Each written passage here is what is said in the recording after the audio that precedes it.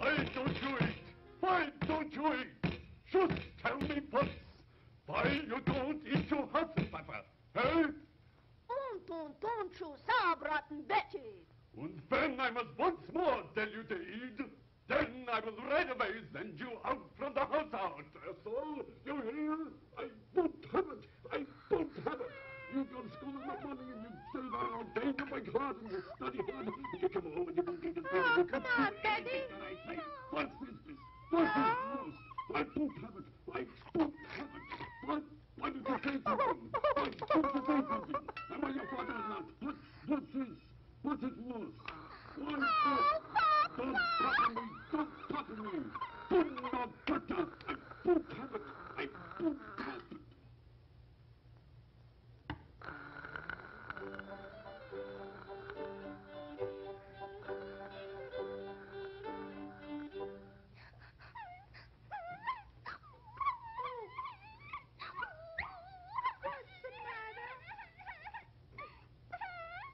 They always pick on me. They never let me be. I'm so very lonely, awfully sad. It's a long time since you've been glad. But I know what I'll do. By and by, I'll eat some worms and then I'll die.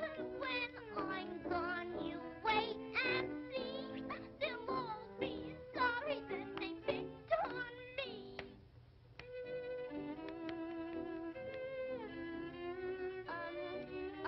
Now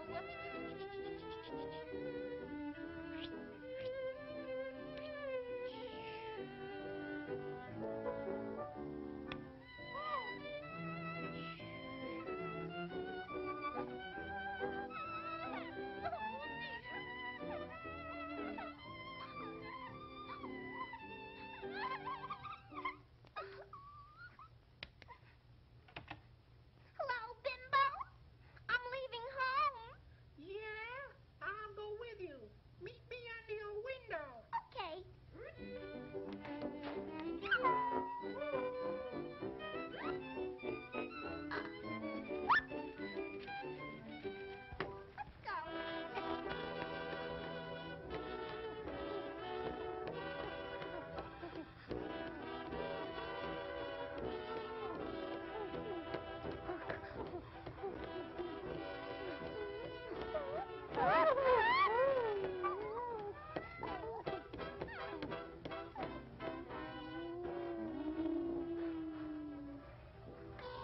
I'm not afraid. Are you, Bimbo? No.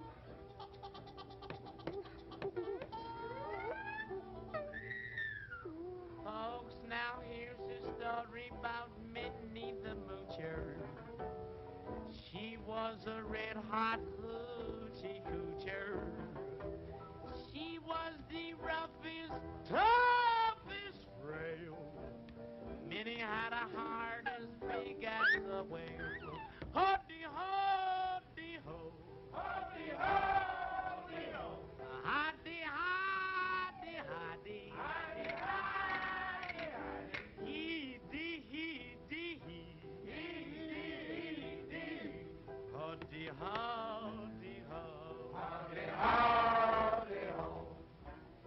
she messed around with a bloke named Smokey.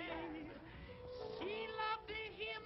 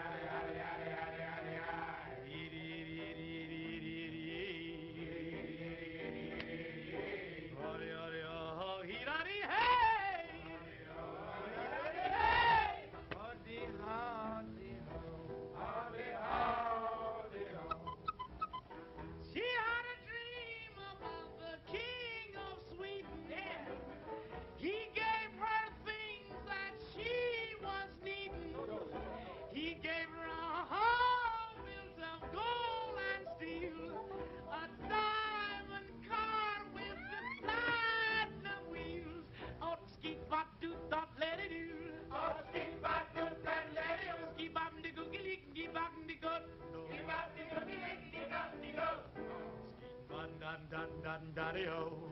La-da-da-da-da-da-o. Hi-dee, hi-dee, ho. Hi-dee, hi.